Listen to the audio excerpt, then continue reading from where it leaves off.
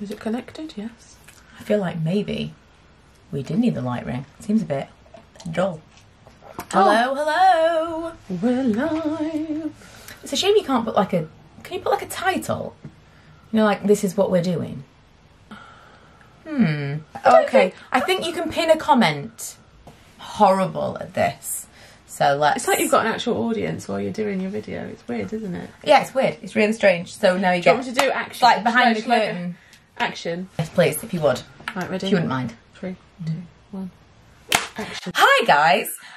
Today's video is going to be a Q&A about my book, the physical actual book. The actual book. I have Emma here, who's very generously offered to be my moderator. We've got 2 Instagram lives on the go and some questions from Instagram the other day. So, pause due to poor connection. That's not a surprise.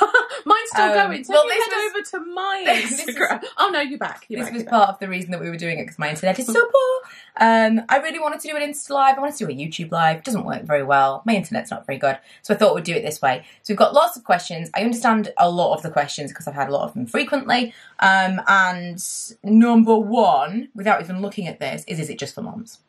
No. So I can answer that for you. No, it's not. No, it's not. I've read it. Yes, Emma has read the book. And I'm not a mum, but it's not for mums. No. I would say that it is definitely aimed at an older audience. I'd say like 25 plus, 30 plus.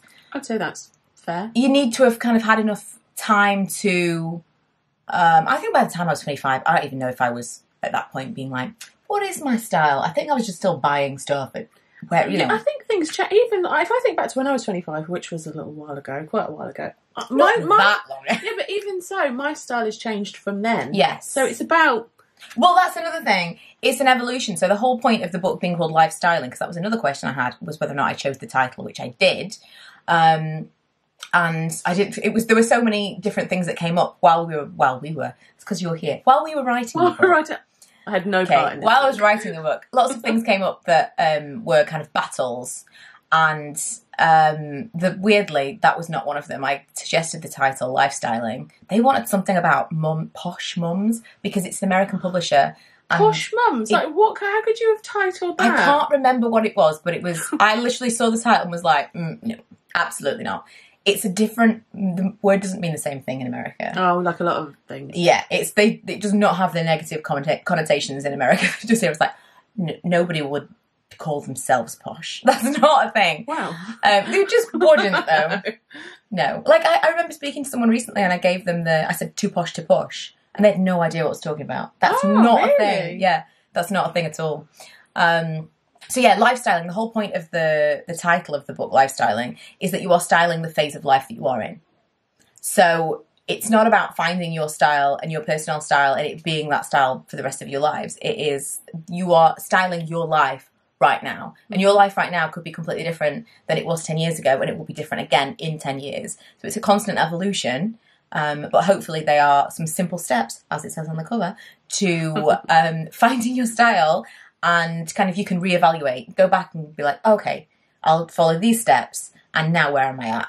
And I think it will hopefully be a useful guide for anyone, but it is definitely aimed at people who have already got to that stage where they're like, I wonder. But also in the book, I like the fact that you're not just doing it from your side, you're doing it from all different people, because you've got you've got collaborations and you've got people talking about different phases and what they had in their life and what happened. So I've got 6 contributors in the book who are, I think, 3 bloggers and 3 non-bloggers.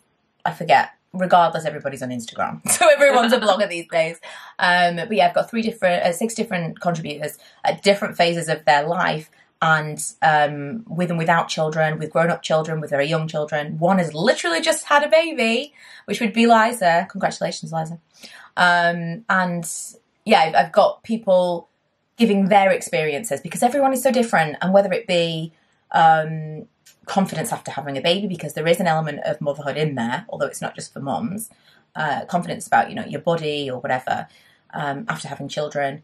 Or your beauty routine, what you think is essential, what your basics would be, all that stuff. Everyone is so different. And at different ages as well, I think that's a massive thing. Yeah. Like one person might say, I need a full face of makeup on all the time. One person might be like, just a bit of mascara and lip gloss. Yeah. It's really interesting to me. And that was really valuable to have those different people's voices. Where are we? Da-da. So, I feel like I need like a microphone or something. So you've covered that one. Is your book specifically for mums? Okay. What section did you find most difficult to write, and what was the most fun part to write? If I could just refer to the book. Are you going to read to us? You should read like a section. Should I read a passage? Should I do a passage? I might do like a private link from this video so you can hear me reading the first chapter. That would be lols. I'm going to say it's probably something to do... There are personal sections. So, like, there's a chapter on relationships. So I've covered friendships, marriage and divorce, all kinds of stuff in there. I've also got... I'm looking. There's something in here with the kids. But I feel like it's not actually written in the actual contents of the book. Maybe it's because I wrote the book in a really odd way. I didn't write it in chapters. I wrote it in like little mini sections. And so, for example, when we talk about like relationships, it will be like a sub section.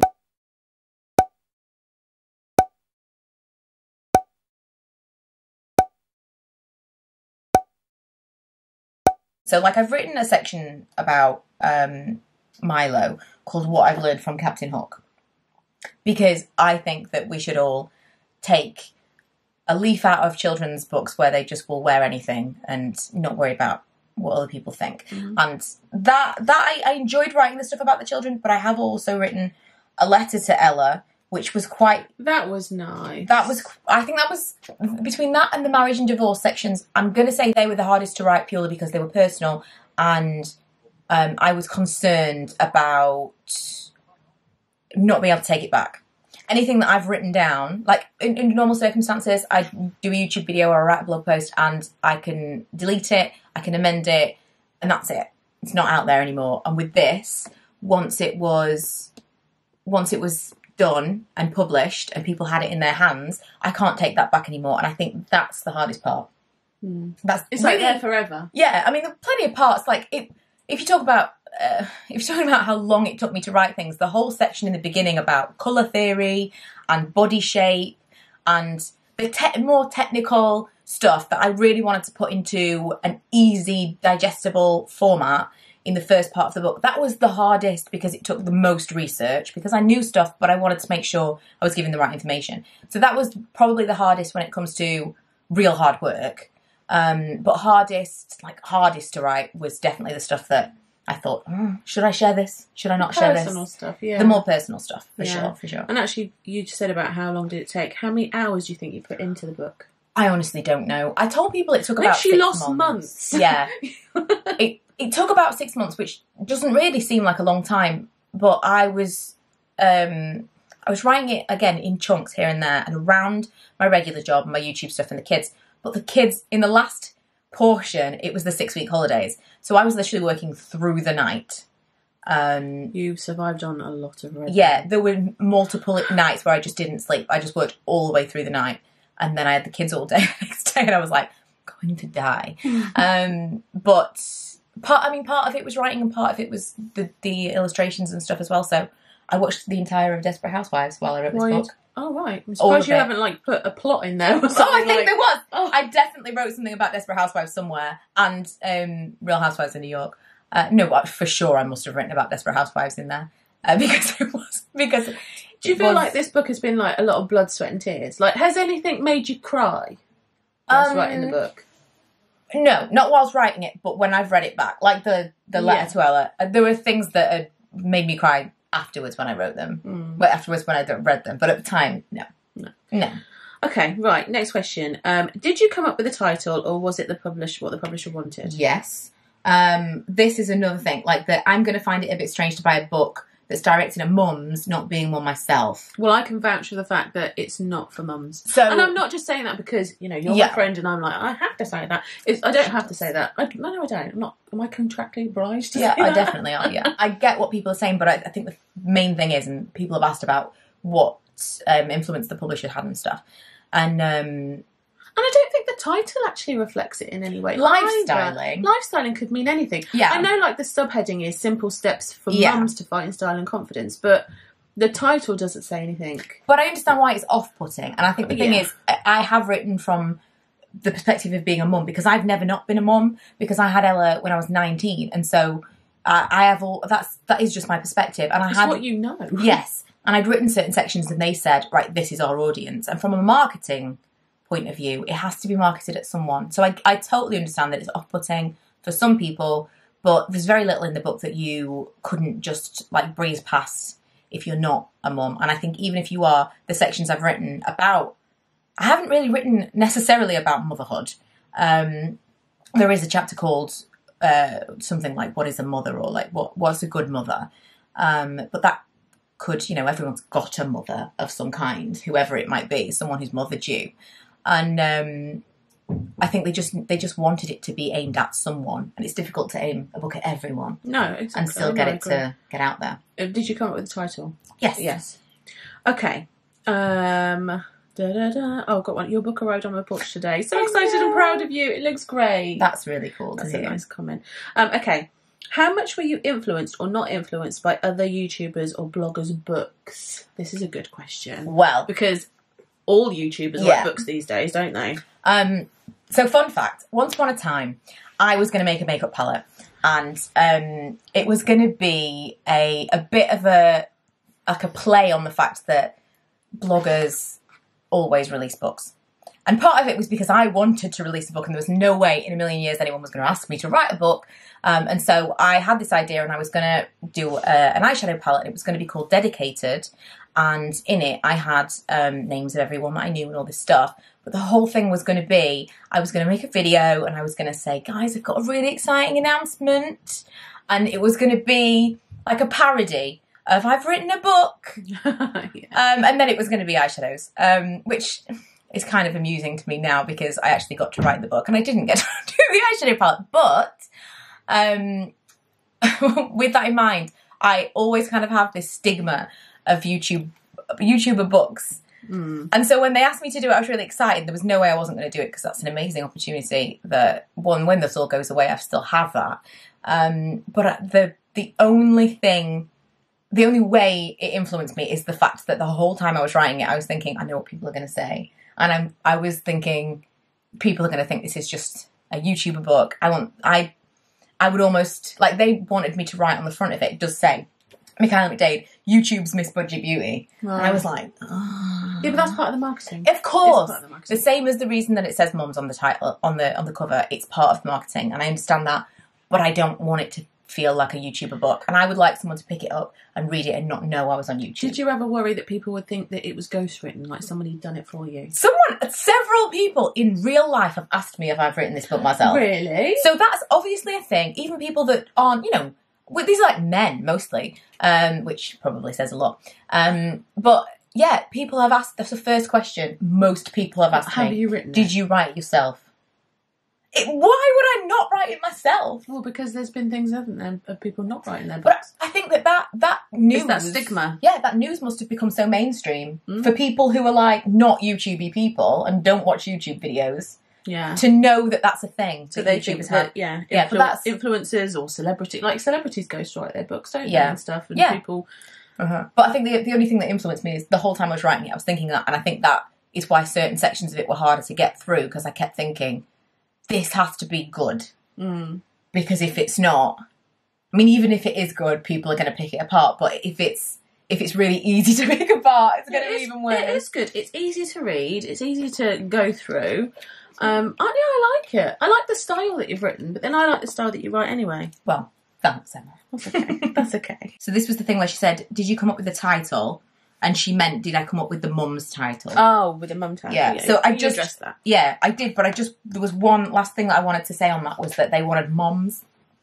Moms. Right up until the very last minute, it was moms. And I had to concede. I had to give it up for that, because it had to be in American bookshops, and they wouldn't reference it as mum. if it said mom. It was the weirdest argument I've ever had. Mind you, some people say mom in this country. In Birmingham, it's apparently. Birmingham, yeah. In the Midlands.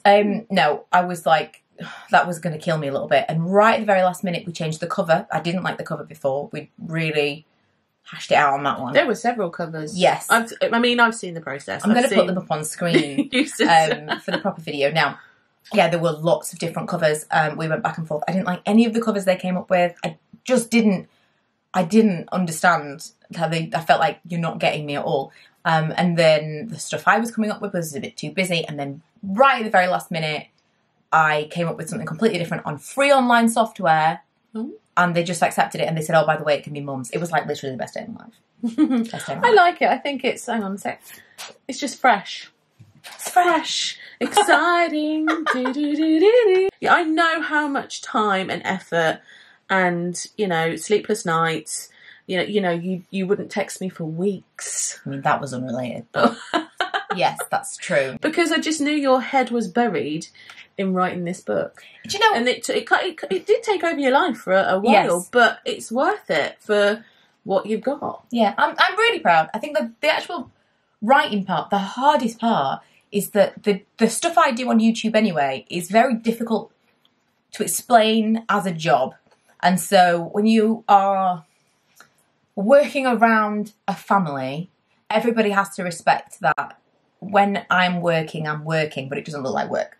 And so I already have that with like editing and writing blog posts and taking pictures, stuff that doesn't seem like work. And of course people know, but they don't. Like if you were at an office job, people don't just come up to you and talk about like, there's a certain level of everybody understands you're at work. Yeah. So when I'm working at home, I've always had that kind of difficult situation of being interrupted, and I'm like, right, I'm going to need an hour so I can really concentrate on what I'm doing. And if I'm interrupted, it just takes me longer. So did you take yourself away? Did you have to like come up here and be like, I just have to? It was really hard. It would take me maybe an hour to get into the writing flow, and then it would.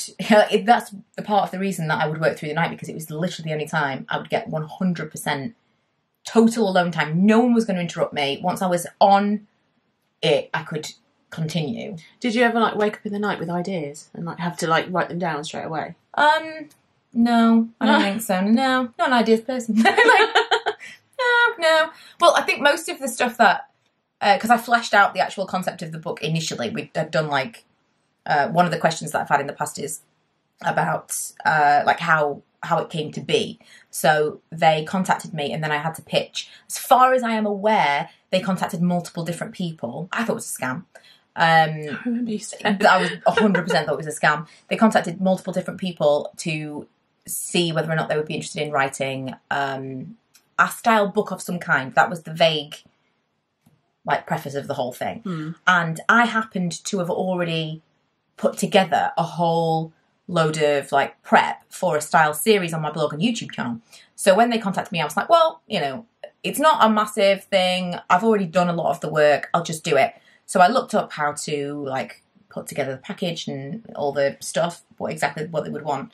And I had all of my ideas that I wanted. I put them on cards. I shuffled them up so that they were into like sections. It's kind of as the book is right now. Is that when you were laying them out on the thing? Yes. My most liked Instagram post of 2018. So like if you see the chapters here, imagine that every single one of those was like a row on my floor, and I had like all of the different things. So like starting on open on a budget, like packing, handbags, it's like jewelry. You brainstormed. Exactly. Yeah. So I wrote down all of my individual ideas that I'd had for this series, and I put them in columns of like this goes with this goes with this goes with this, and then I kind of fleshed out the table of contents, and then that went over and they chose my pitch, and then I started writing the book, and I didn't get any money to this date. I will. I'll be sending you my invoice for. Of course, asking the questions for this, yes, and I will pay you in books, because it's all I have, Emma. I don't think I'll make a tremendous amount of money from the book. The actual process itself was one I never thought I would get to have, so it's totally worth it. But it's the achievement. Yeah, completely. You've written a book. You're an author. I'm an author, and I'm going to become unbearably author-like. I've decided. You can see you on his chaise longue. Oh, yes, with the leather boa. Leather elbow patches. Like Barbara Cartland. Oh, I was going a different way. I was going for like an old English professor. Oh, okay. With a pipe. Oh.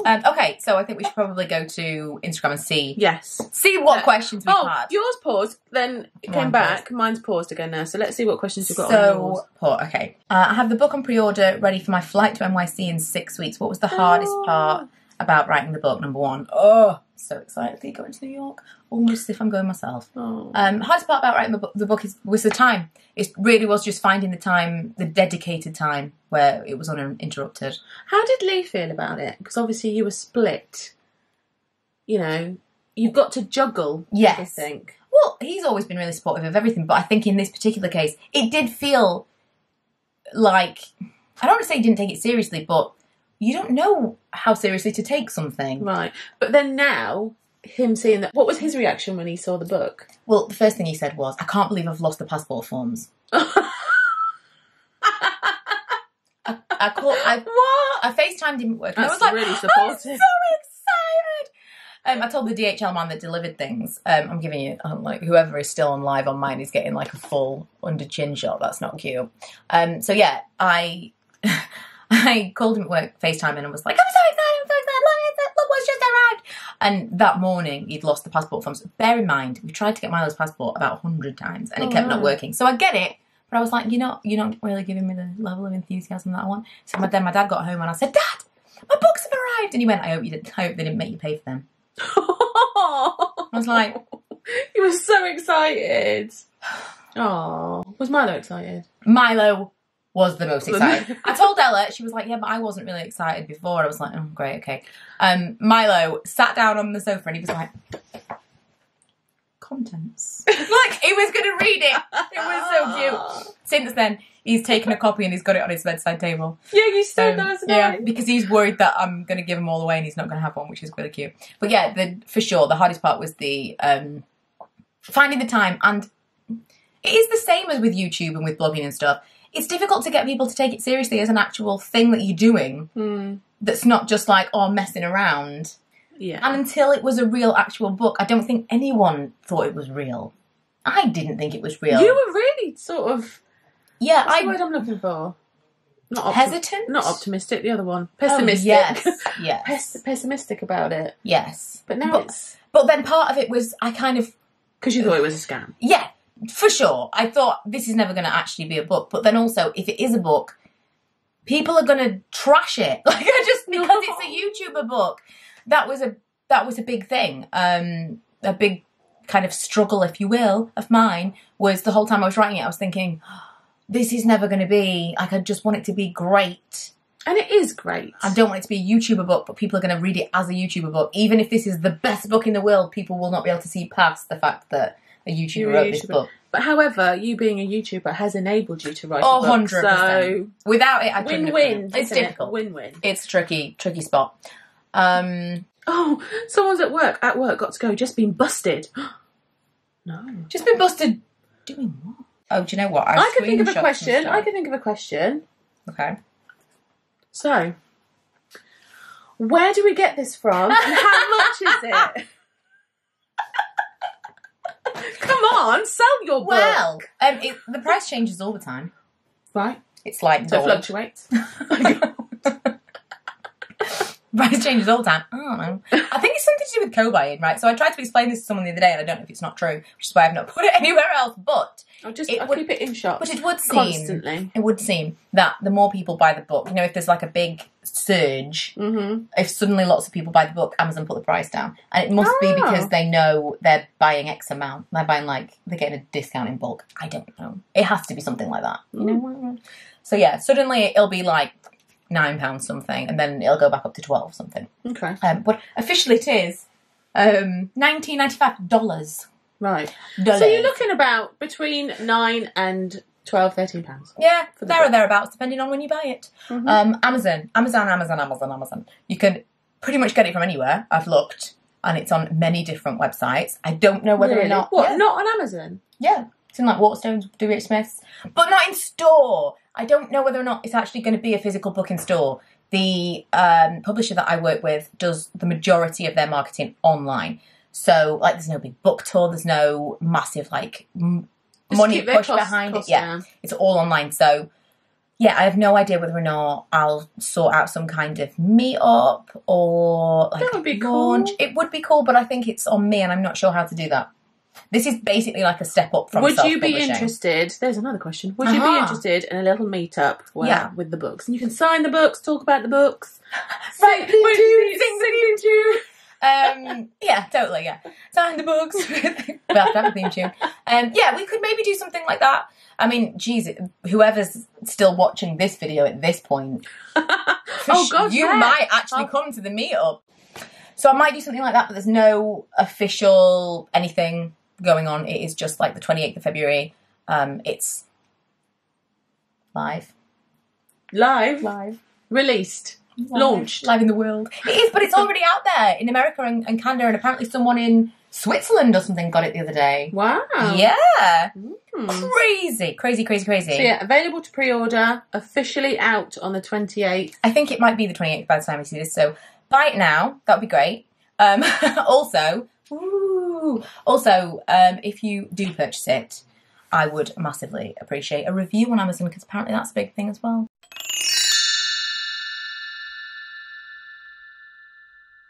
Bit of a noob at this, so I don't really know, but apparently, yeah. Get 5 stars. Get 5 stars. Get 5 stars. Oh, you spent too much time up north, Emma. Oh, by God, get 5 stars. Tin. That's Emma. What you taught me. Tin. But a tint. Tint. So, yeah, thank you so much for joining us. Thank you. Thanks for letting me be in the video. For this little Q&A. I wanted to do a Q&A before Christmas, and we started filming this, and I was just like, it's too much pressure. Yeah, you really weren't. I couldn't do it. Were you? Because I just felt... You were feeling really stressed about it. And yeah. I felt like I didn't really know what the book was. I think it's very different now because you've got it in your hands. Look, smell. It's a book. It is different, and I still am finding it really difficult to describe exactly what the book is. It's not just style, it's all kinds of things. It's style and confidence, and it is about your time right now. And even with relationships and things like that, it doesn't matter whether you're talking about clothing or your personal well-being. Things change constantly, and you need to be... Yeah, in life. Yeah, you need to be kind of evolving with that and reevaluating how you're feeling about different things. And it is, there's a big focus on style. Yeah.